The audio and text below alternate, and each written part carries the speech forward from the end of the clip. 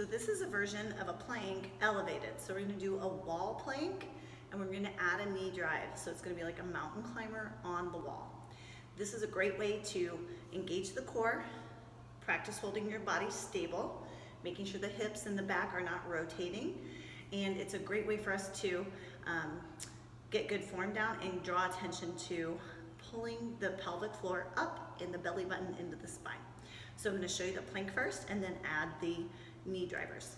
Okay, so plank position on the wall, and you're going to squeeze your buttons, pull your pelvic floor up, pull your abs into your spine. And this one we can just hold. We're going to add a knee driver if you're feeling like you can stay stable. So you're going to pull your abs in strong. We're going to do 10 on each side. 2, 3,